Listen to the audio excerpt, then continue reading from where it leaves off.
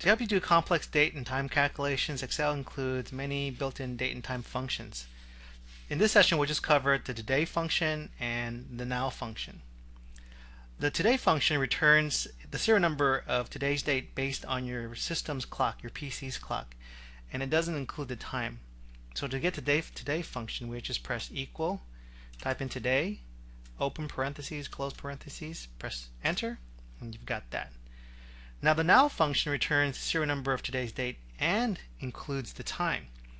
To get that, we type in equal, now, open parentheses, close parentheses, press the return key. And now we see you got today's date and 10:30. Now Excel stores all dates as integers and all times as decimal fractions. So with this system, Excel can add or subtract or compare the dates and times just like it would any other number. To see what I mean, let's go ahead and select these two dates and date times. Right click and look at the format cells, and let's change it to a general category instead of a date category. We want to get out of that format and go to general. Once we click OK, we'll see that today's date, October 1st, 2010, is represented as the integer 40,452. And the date and time of October 1st, 2010, 10:30 is represented as 40452.43788. So in this system, the serial number 1, it represents actually the starting date in Excel, which is January 1st, 1900 at 12 a.m. So to kind of get an idea of what that means, let's go ahead and type number 1 here, right? And we'll go back and change it to a format where we can see the date and time.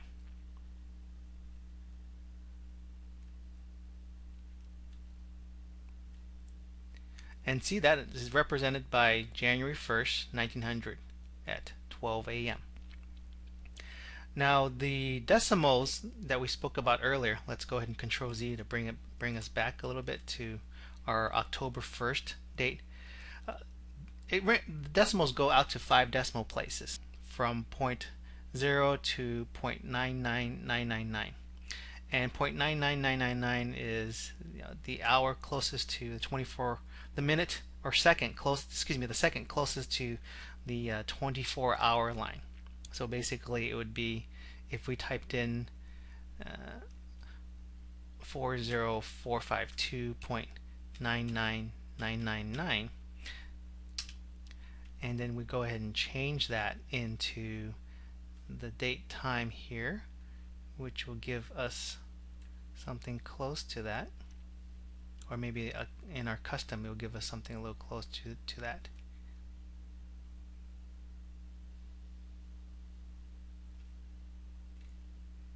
We'll see that the hour is almost 12 a.m. so it would be almost like the next day.